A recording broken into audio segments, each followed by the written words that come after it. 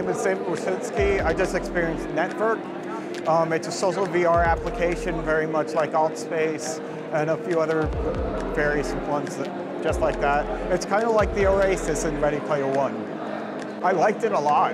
It's got a lot of potential. It's still very, very early stages, but this has a lot of potential going for it right now.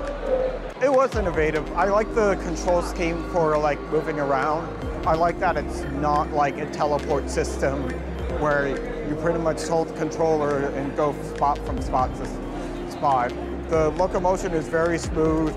I'm a frequent player of VR chat, so like compared to that, it's different because this is running. They're both running on two popular engines right now.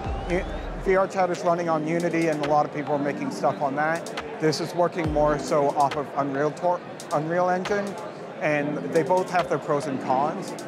On the visual side of things, this has a bit of an edge because CPU rendering and like with Unreal Engine is a lot better than with Unity.